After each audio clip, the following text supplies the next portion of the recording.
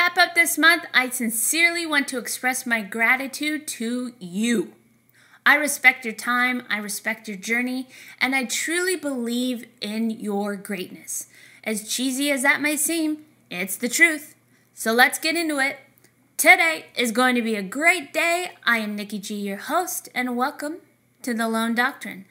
I am your weekly dose of constructive food for thought.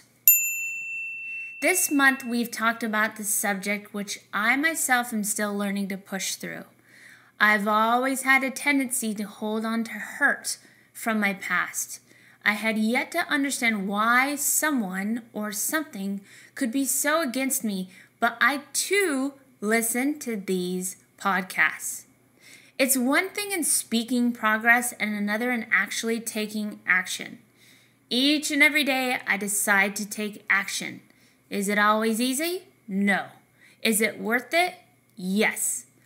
Some days the past haunts me, but it's then and there that I'm given a clear sign of opportunity, the opportunity of growth. I would rather grow than live in misery, wouldn't you? It's time to stop letting the darkness from your past cloud the present. What's done is done. The past can rob you of the energy you need to move forward. There's a whole world of betterment waiting on your arrival here and now. You might be thinking or feeling that letting go of the past is forgetting about the past, or forgetting about a person or an event you were emotionally attached to, some of which may seem impossible to let go. It may seem like if you let go, you're letting who or what has done you wrong in the past get away with it, or you'll forget a lost loved one, or that you'll never get justice. It's quite the opposite. It's finding purpose and peace of mind to go forward, either in constructive resolutions, living in honor of a loved one, or standing strong on the right side of history. Or respectively, whatever your situation may be, there's one thing I've always been told. Life happens for you, not to you. In those events such as tragedy, loss, illness, we can find peace in creating purpose. I've had to find a lot of purpose and peace in many scenarios in my life, some of which are me losing count to loved ones and friends I've lost from alcohol and drugs, to losing a family member in a tragic car accident, to losing my grandparents, and as of recently, having 2 family members diagnosed with cancer. I have had to find the peace, and I've had to create purpose. Challenges are inevitable. The scale varies from life to life, but all in all, I had to find peace within the madness. Letting go of your past is a work in progress.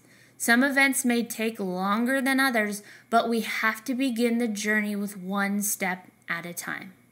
So I hope in this journey I can support you, because I can say first and foremost how hard it can be sometimes to live through and find purpose in such hard past times. But it is possible. So what are you holding on to that's holding you back? What's the first step going to be in letting go? It really is up to you. I want you to think long and hard and realize that you're worth it. Your life is worth it. And trust me, no matter how hard it gets, you can find peace. And I'm here to remind you of that. And I believe you're really hearing this right here and right now for a reason. And I can say now that finding a purpose has given me peace. So keep going, even if it's one small step at a time. Here at the Lone Doctrine, we can't express our gratitude enough to all our listeners. We truly hope you are being inspired by what we have to give. As we grow in our passionate pursuit of betterment, we could really use your support to stay up and running. If you're finding that these tools are helping you, if you're finding that it's opening up your mind to so much food for thought, and you've wanted to share it with others, Visit lonedoctrine.com, where we've partnered up with Patreon. If you click the Patreon button, it allows creators to keep creating. And hopefully one of the creators you'll support is the Lone Doctrine. Our mission is to provide constructive food for thought for you to make today better than yesterday. So thank you for your support in us, and an extra special thank you for our current Patreons.